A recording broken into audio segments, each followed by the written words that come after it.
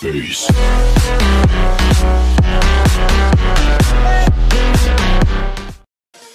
Hey guys, this is Terratro here, and today I'm going to show you how to get Steam mods for cracked games for free. I know I made a video on this long ago, but I admit the quality was, well, very bad. So I'm going to make it again and hopefully it'll be better. Alright, first you need control panel. You can open the control panel by just going to the search bar and searching control, and you'll get control panel. Once you open it up, search appearance and personalization, click on this, and now you should see file explorer options. Click on that. Now you can see this dialog box is open. Click on view.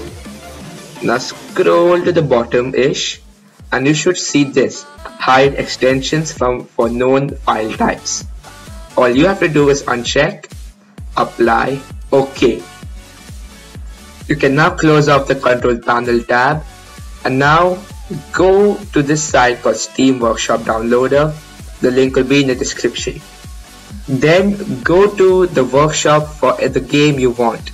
But here's a warning. For some games it's not going to work. I tried it for Paint the Town Red, but I could not download anything on that. So that's sad.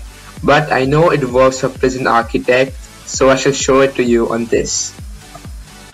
Alright, now I'm going to download any mod that I want. So let's just say I want the sandbox mode. So all you have to do is go on the sandbox mode link or whatever mod you want, and then you shall see this link over here. All you have to do is copy the whole thing. So you can just select the whole thing, Ctrl C, go into the Steam Workshop Downloader site and paste it in this URL text box. It should load up this. Now just click download. Alright, it should download as a movie clip, that's fine. Just click save. Alright, here is the file that I got. So now all you have to do is right click on it. Now click rename. And now this should come up. You don't need to rename this part, just go to the after the dot part and delete the mod thing and put in zip, zip. Once you put that in, this may come up, just say yes, and that's it. Now it's going to be a zip file for you. For me it's already a zip file because I already had done it way before. Now this thing will open up, so that's good. Alright, and now we need to search for the introversion folder, which you can get by typing in the search bar %app data %. This will come up, click on it.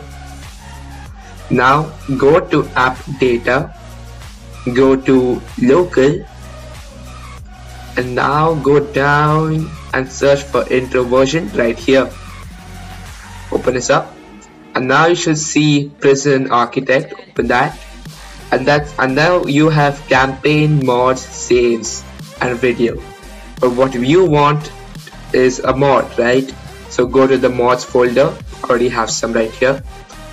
Click on new folder. You can name this folder anything you want, alright? I'm just going to name it sandbox. Okay, open up the sandbox folder. Take your WinZip or WinRAR file, copy these two files into the sandbox folder, and that's kind of it. Alright, so here is some proof that it actually works.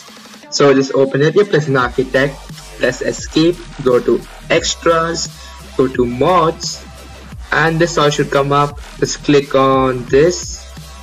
And now it's over here in the active mod section, click apply. Now it should be working apparently. Yep, it does work. All the workers cost only $1.